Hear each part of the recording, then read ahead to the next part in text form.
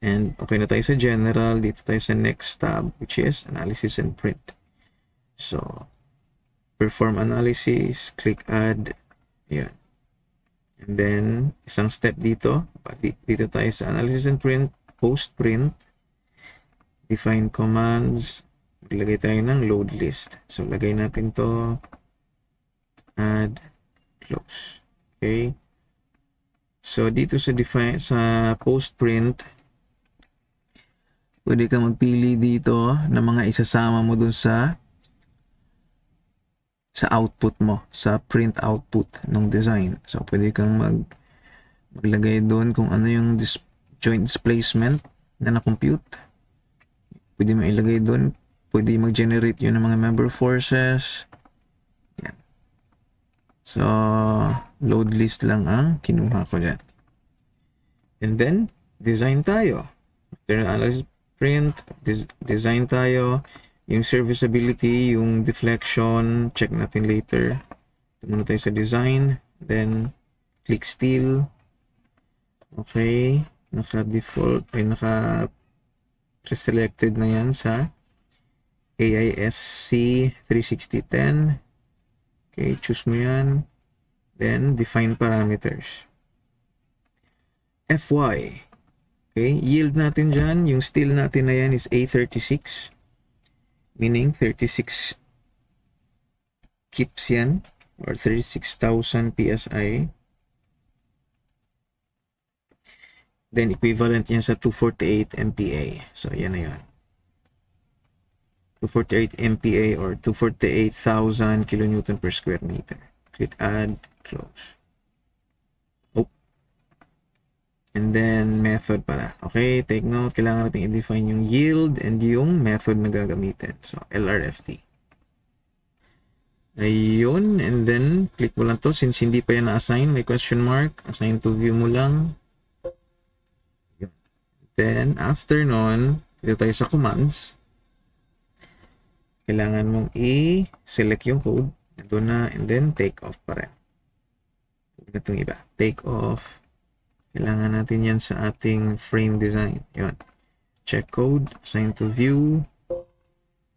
Then still take off. Assign to view. Ayun. Okay na tayo sa design. Next is run analysis na natin yan. So click analyze.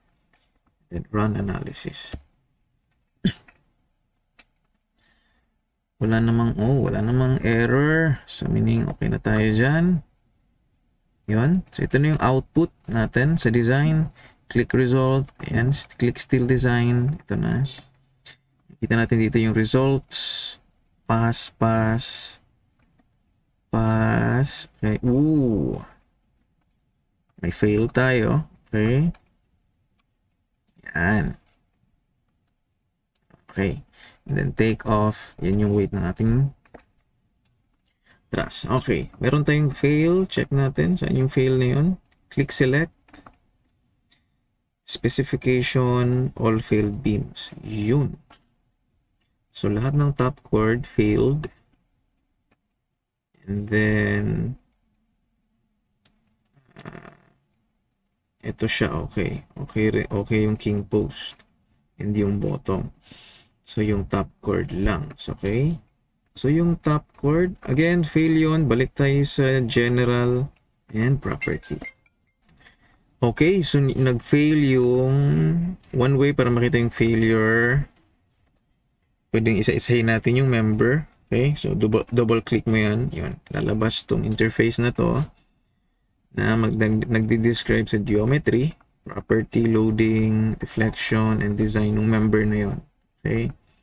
So, click mo yung still design. Ayun. Fail siya. Okay. Hindi naman siya sa, nag-fail siya sa eggshell. Okay. So, yung ratio niya more than 1. Kaya nag-fail. So, yun. Buong top chord fail. Since yung top chord is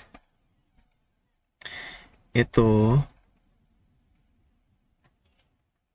So, ang mangyayari nito, i-double natin to siya. Okay. Mangyayari, as safe naman pala to, check na natin ulit. Failed beams. Yun. So, safe tong tatlo. Ito yung fail and yung top chord. Okay. So, ito, isama natin to dyan. Para single lang yan. Yun.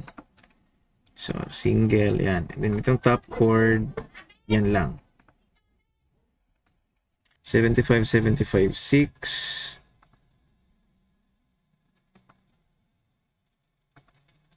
Yan. And then, ito since nag-fail to, and then ito naman is safe, okay, pwedeng i-double na lang din natin to. Okay. So, pag dinouble natin yan, 50, 56, yun. And then change, close, okay. Analyze, run analysis. Wala namang error. Yun. So, walang error. Check natin kung may fail. All failed beams. Yun. Okay, wala nang failed beams. Check natin yung mga ratios. 0.1. 0.7 ratio nito. Which is very okay. 0.5. Okay. Yun. So, okay na yung ating truss. Okay tayo sa design. Dito tayo sa serviceability ngayon. Okay, para sa deflection ito, dito tayo sa post print. Yun. Then, ito lang i-choose natin yung mga load combo. Okay, yun. So, makikita mo dyan yung deflection niya. So, again, gamitin natin yung ating service roof. Cert. One dead load, one live load. Yan yung magiging deflection niya. So, dito na portion yan. Malaki yung deflection. At node 4. Okay. So, tingnan natin dito yung node 4.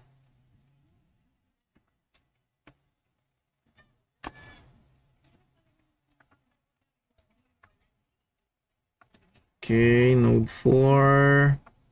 Yan. So, sa node 4, and then, load combo na 13. Ito yun. So, yan yung deflection natin dyan. So, kung titignan mo, vertical direction na deflection is, liit lang. 0.6. Okay? So, 0.6 lang. So, okay na yan. Safe na tayo dyan sa ating serviceability check. Okay? So, yun. Okay. After nito, doon na tayo sa ating RC frame. Okay? Didesign na natin yung RC frame natin. STAAD Pro pa din. And then, RCDC na tayo. Sa mga beams, columns, ay yung mga structural members. Okay? So, ayun. Okay, thank you.